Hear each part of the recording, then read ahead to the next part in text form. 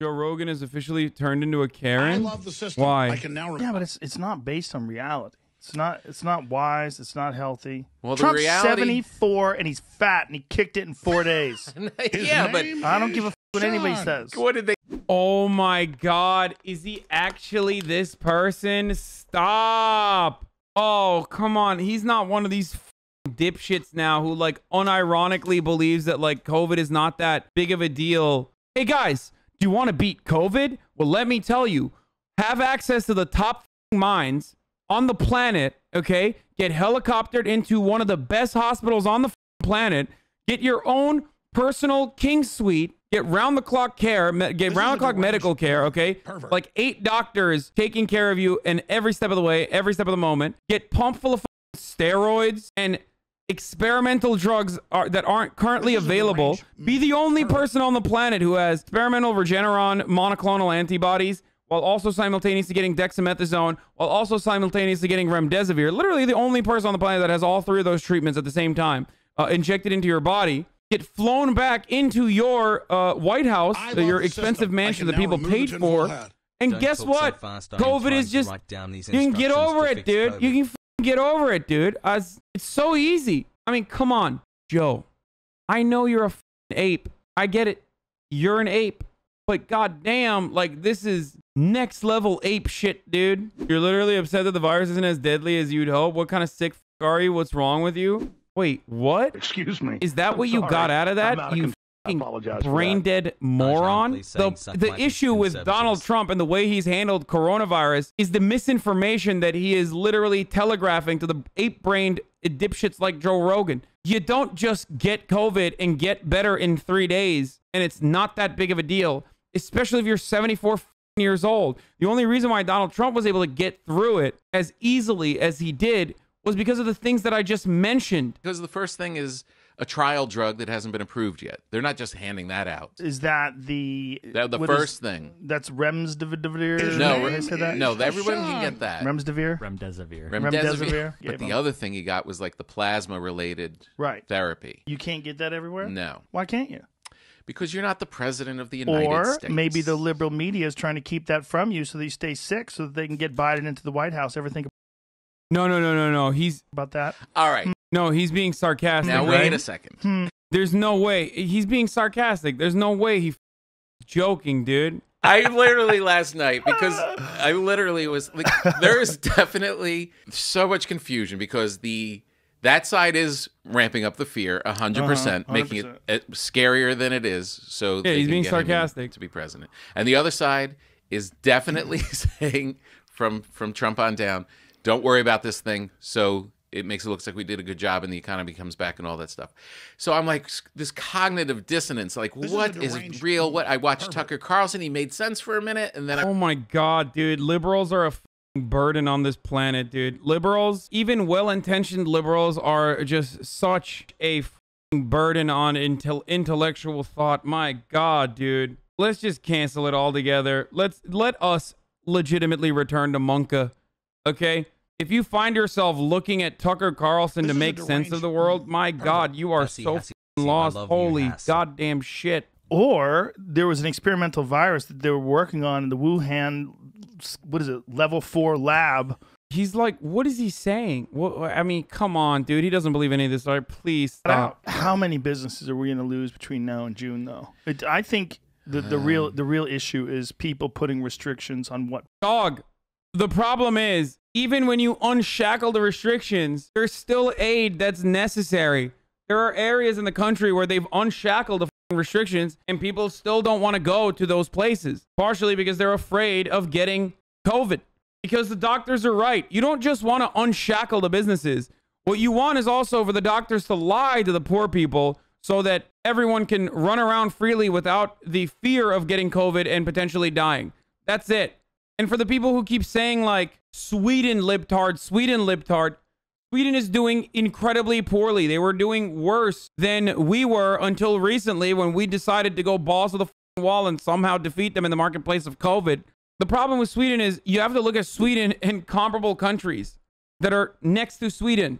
As far as neighboring countries go, Sweden is doing far worse than all of the other neighboring nations.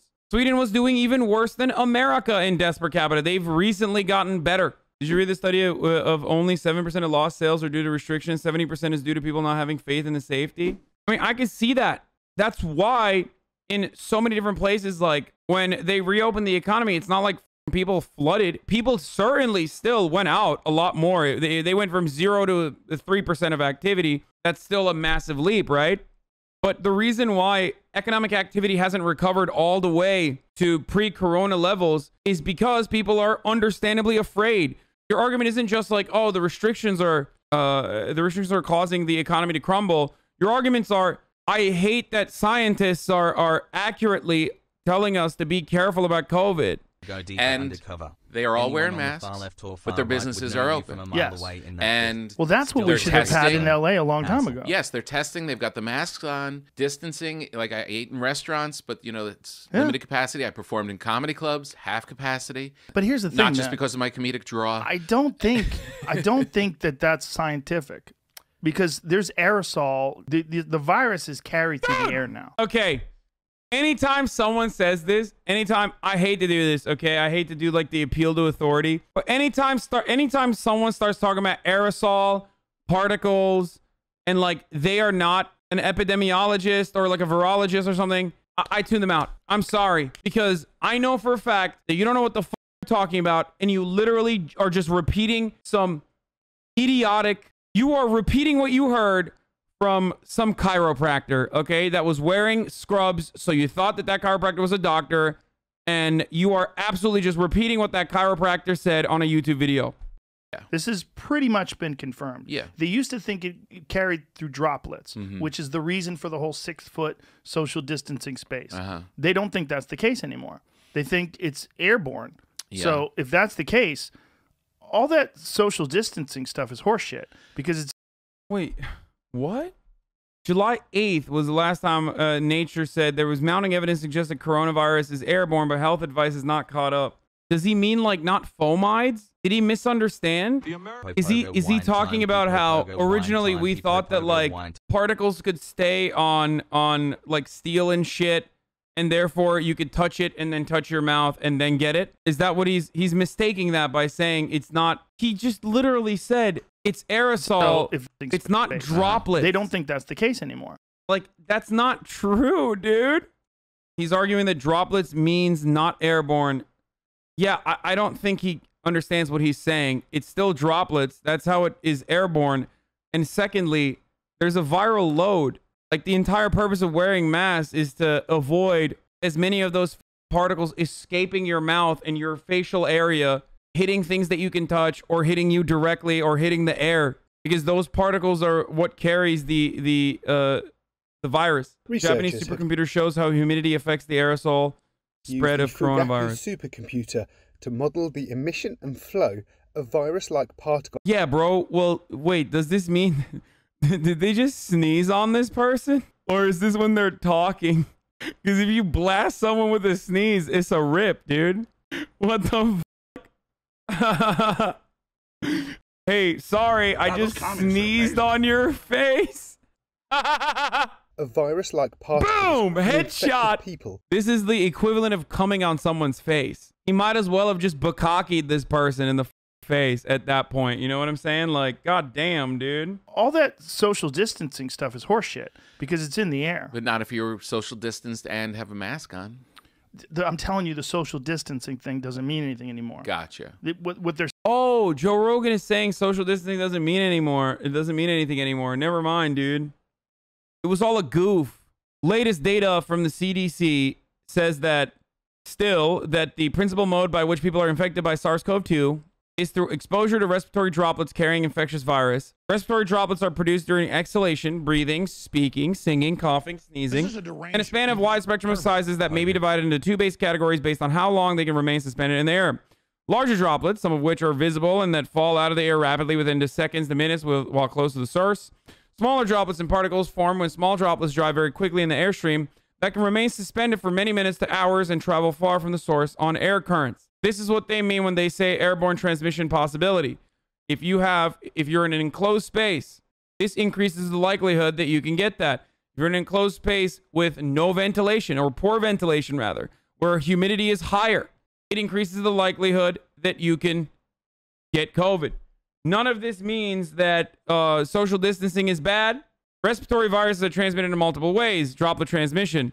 This is one way to try to limit the amount of, limit the transmission by staying 6 feet away from one another, considering that that's how the droplet transmissions, that's usually, on average, how far they get carried. Airborne transmission is infection spread through exposure to virus containing respiratory droplets comprised of smaller droplets, is usually greater than 6 feet, and over time, typically hours. These modes of transmission are not mutually exclusive. For instance, close contact refers to transmission that can happen by either contact or droplet transmission while a person is within about 6 feet of an infected person.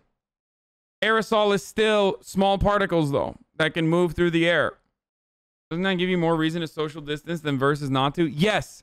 Unless you have the completely wrong and a totally defeatist mentality that like, oh, well, there's no way to like avoid the virus, so we might as well just say f it in YOLO. It is pretty much like saying seatbelts are restricting and they don't work 100% of the time. Neither do airbags, so therefore, let's throw it out entirely. It's about reducing the possible amount of harm that you can cause to millions of people. We're learning so much. This is why I like watching Joe Rogan, okay?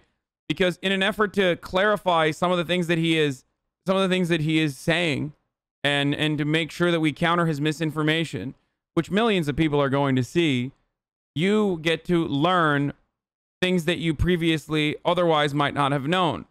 So you can be close with a mask, but you're still in a mask. A lot of these masks have holes in them. Yeah, but that's not a good argument. Like, it's a terrible argument. This is the same argument that Trump makes about, like, oh, people touch their mask. They're not wearing the mask properly.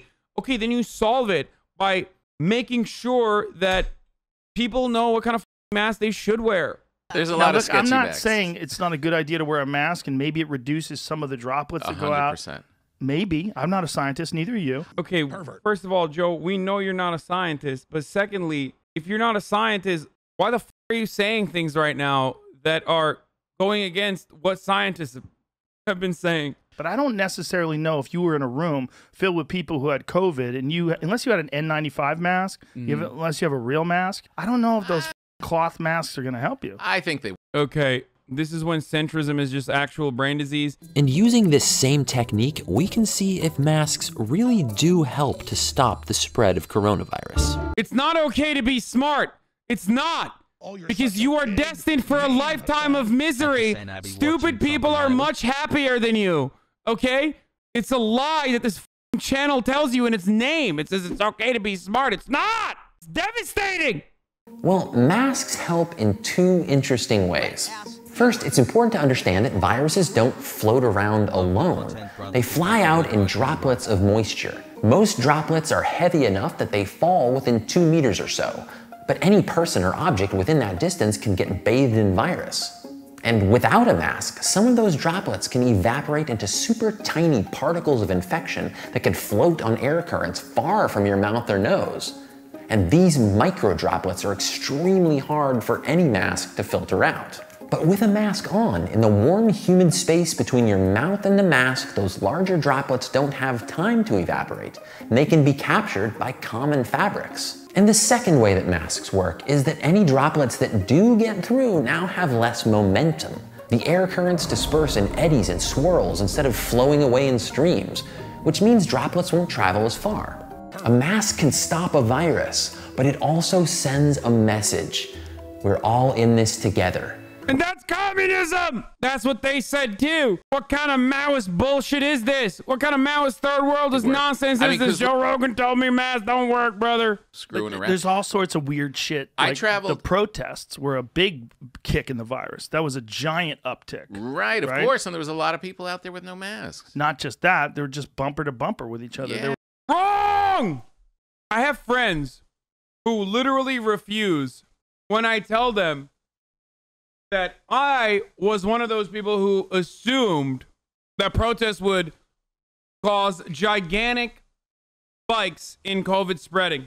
Okay? I was one of those people. I was like, of course it's going to be spikes. And you know, that's the difference between like a legitimate grievance and an illegitimate grievance. Like, I understand why these people are protesting. Police brutality is devastating, blah, blah, blah. Wrong! There are there's empirical evidence to show that that's not true. I think this is the most consistently wrong Joe Rogan has ever been on a particular topic. He's wrong all the time. Okay, he's wrong all the time. He's an ape, and it's whatever. And we always say like, well, he's just an ape, whatever. Give him some slack. I've never seen him so f***ing wrong and so consistently. Virtually every single thing he has said on this matter is just completely false. And for the idiots that turn around and say differing opinions equals wrong, LA giggle. No, there is such a thing as like factually accurate information versus just completely made up nonsense that makes your fifis feel better, okay? And not to pull a Ben Shabibo, but like facts don't care about your feelings. All I'm getting at this by with you here is that in these times where things are very he's just unsure, memeing. A lot of times people like to say exactly what you need to do and what's happening. Right. As long as people do this, we're okay. As long as we wear a mask, we're okay. And I'm not sure. I'm not sure that's dude, because it's not 100% correct, and we're not 100% sure. It's also better to increase uncertainty by just pretending. He was just pretending, dude. Just like saying masks are not 100% because people wear them incorrectly, so let's not wear them at all. I'm helping, by the way. A child's brain. God damn, man.